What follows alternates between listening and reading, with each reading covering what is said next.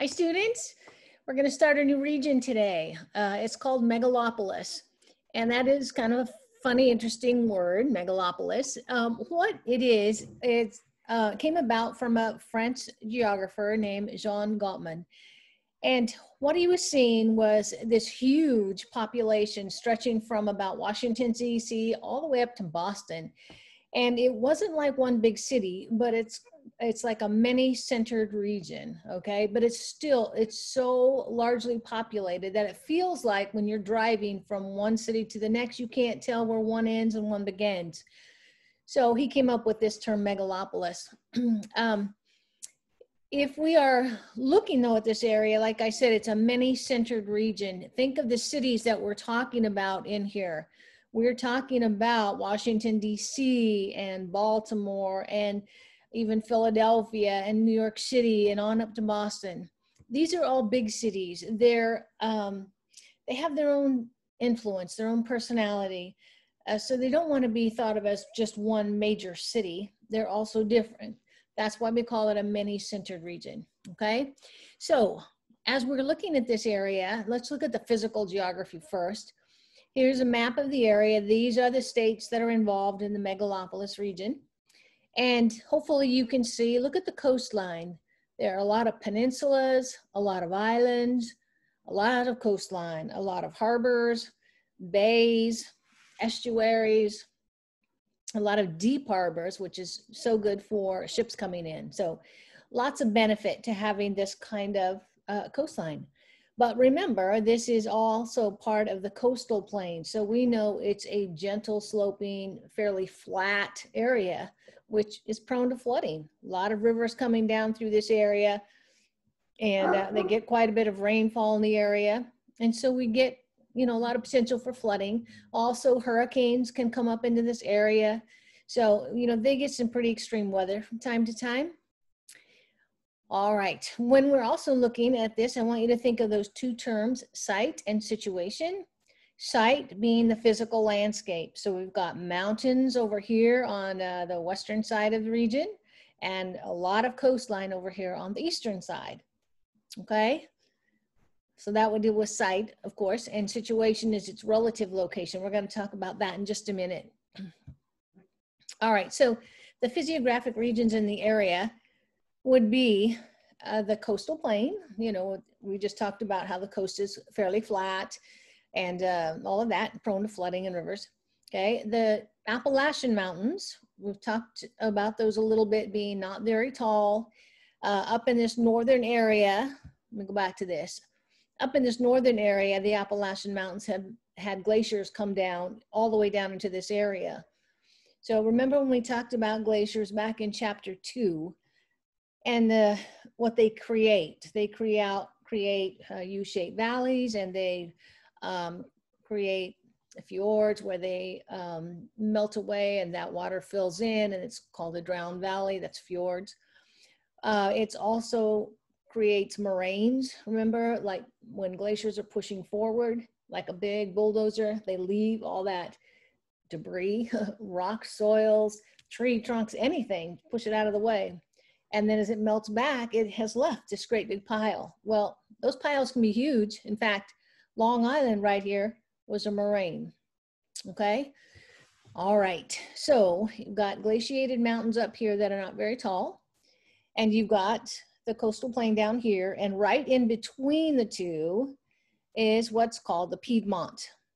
And the Piedmont is actually the farthest portion of the Appalachian Mountains from the east, and where the Piedmont butts into the coastal plain, like that, right along here, is called the fall line, okay? So here are the Appalachian Mountains, here's the flat coastal plain, and right where they meet is called the fall line. So this red line right here on this map, that's the fall line. What does that mean? It's very significant. It's because, do you see how deep these big harbors right in through here? They're very deep, like I said, so ships can come all the way in and unload passengers or any kind of goods, products, whatever. And as they unload, they need people there to help them unload. So this drew a lot of people to the area for jobs. And as they came here for jobs, then they needed housing, they needed supplies, they needed groceries, they needed all kinds of things, right? So little settlements grew in these areas, becoming towns, and these towns have grown into what are called fall line cities.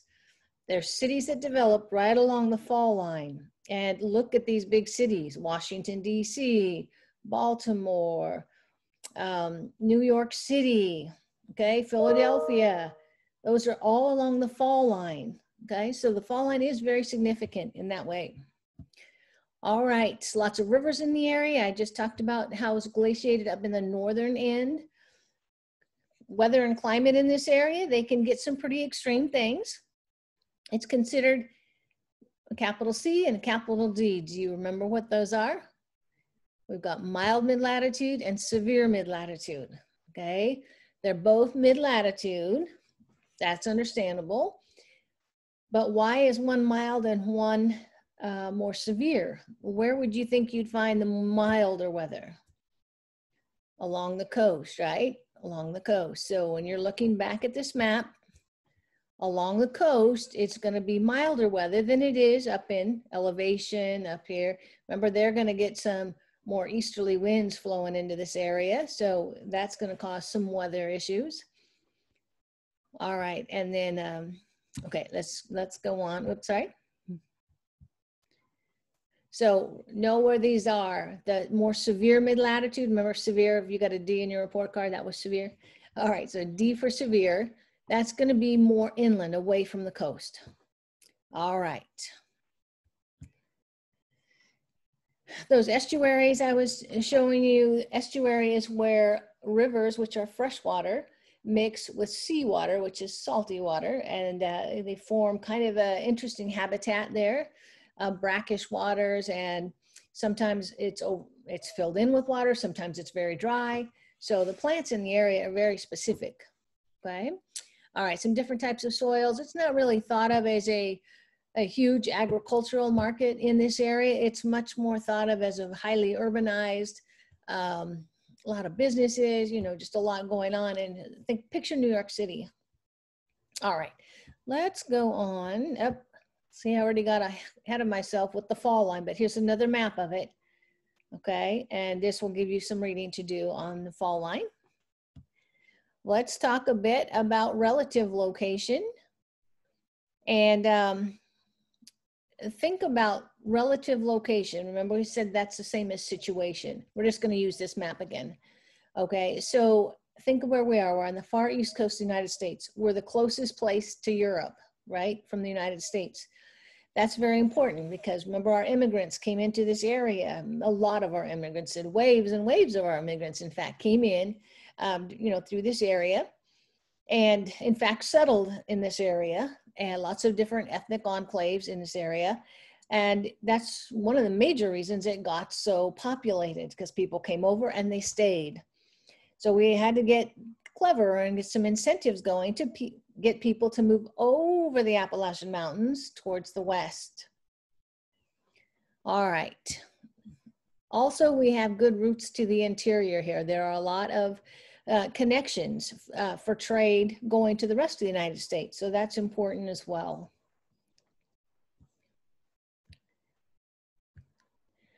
This is just showing you how populated the cities have become. Okay, and starting off real early, you could see, you know, waves of immigrants coming in and then growing tremendously. Okay. All right, that's just some pretty pictures of the area. I don't know if any of you have been to New York and the harbor there, if you've been to Ellis Island. This is just looking at a population graph and seeing how highly or high densely populated the area is in these big cities. Looking today, I'm not giving you necessarily the population today, but I'm giving you kind of the percentages. So in this area, you have close to 20% of the total US population living in this area. You only have under 2% of the total land area. That sounds like it's going to be crowded, right? People on top of each other almost. And then this talks about, you know, export and so on. So it is truly a region of significance Think about what is here, New York City. Think about Washington, D.C., federal government. Think of the power, think of the wealth, all of that. Not just the federal government in this area, but financial services, Broadway, Wall Street, banks, insurance companies, corporate executives in this area. A lot of top museums are here. Think of the advertising agencies along Madison Avenue, for instance. These are the agencies that create logos and slogans and brands and symbols that are recognized around the world. That's how significant these things are. The buildings are even icons here. Okay, and of course the skyscrapers here are symbols of power and technology and development and all of that. All right. So when we think of this, the area, I do want you to think, why is this area so significant? And we already talked about, you know, the power and wealth and all of that. Think about, how have these cities grown? Well, they've grown with waves and waves of immigrants coming in. The land and water connections are important to get people over, to get products over, to ship things back and forth. It's got proximity to other forms of transportation, so it gets people across the United States. Lots and lots of advantages here to see population growth. Let's look at Washington, D.C. This is kind of a fun thing to take a look at. And excuse me, in this area, the first thing I want you to notice is here we have the Potomac River, and this is the Eastern Branch. Okay, so you have two rivers coming together. Remember, we're in the coastal plain, so it's fairly flat with two rivers.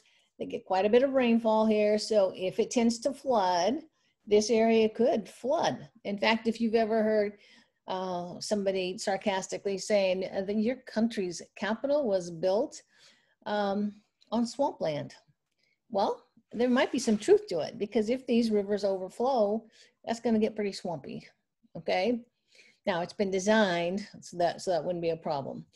All right, but another thing to notice is, look at the streets here. They're a grid pattern. Maybe some of you are very used to a grid pattern. In my little city, we have grid patterns, but if you live in Irvine and places like that, you don't have so many straight lines. You have windy roads with cul-de-sacs and all kinds of things. So anyways, this is a grid pattern. You can see these broad diagonal lines to get you across town quickly. Okay, let me go through how they designed this area. It's pretty fascinating. They hired a designer named Pierre Charles. I don't know how to say this exactly, but L'Enfant, I don't know. Okay, and they hired him to design the city, and he came up with these characteristics that he thought would be very significant for the design of the capital of the whole country. He wanted to put all major public buildings on high ground to elevate them in order to show their significance. He wanted to put spacing in between the government branches, and that was to symbolize the separation of powers. Those broad diagonal avenues that we talked about, or that I showed you, of course, they're to shorten the distance going across town, but also they're named after the states. And this is to show importance of our states. Where those diagonal avenues crisscross each other, they have formed circles. You know what a circle is? I don't know if any of you have been driven through the city of Orange, where it has the circle of Orange. But it's kind of like you've come to an intersection and you are kind of forced to drive around it. Okay, and inside the circle, there's usually a green area, a park area, a monument, water, like a water fountain kind of a thing. Okay, so he wanted to create some of those, and that slows traffic down a bit and makes you kind of look around. Okay, and he wanted it for parks and monuments. He also wanted a grand promenade, and this is significant because it's for public open space. And we're going to find over and over that as cities develop or as they redevelop over time, it's very important to keep public open space. He built a canal in the core area, and this was to stimulate private sector economic development. He wanted to set aside land for sites for colleges, universities, and for a national cathedral. And this is to express our cultural values of higher education and faith. I can see a typo right there. Okay, of higher education and faith. And then lastly, he wanted to create a monument for George Washington. And the idea is that great leaders deserve recognition. Okay, anyway, so lots of design. Let's take another look at this. There's Washington, D.C. And now the next time you visit there, I want you to think about these things we talked about in design, see if you can spot them. All right, I put this in here because look at the population. This was way back in 1790, okay? And look at how big some of the population growth was already getting. From back there before 1800, that's just really quite amazing.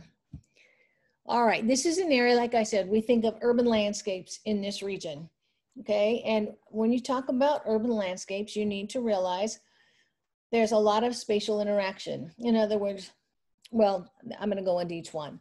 So these are the major components. Let's talk a little bit about each one. Spatial interaction here is the idea that people are moving. We're on the move all the time.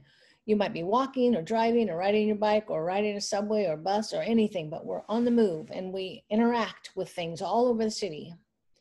Okay, there's also communication lines, phone lines, all kinds of stuff. And there's also utilities. We don't typically think about utilities, but we need them every single day, right? And so we count on those. And those are some of the major components of spatial interaction. Functional complexity is referring to the different ways we use land. Is it for residential areas? Is it for industrial buildings? Is it for commercial buildings? Is it recreational? Is it open space? All those kind of things. Public services, like we said, that is very significant in any town. And again, it is stuff that we seem to take for granted, but if something happened to it, we would notice in a hurry, right? Even if our trash didn't get picked up for a week, can you imagine? We do take it for granted. Or say our water wasn't drinkable for a while and you had to rely on bottled water, or you had to boil it every day to use it. Or say our sewer system backed up and it was gonna be out for a couple of weeks. Can you imagine? Oh my gosh. All right, accessibility. Accessibility is important in cities because people have to get around. You have to move from place to place.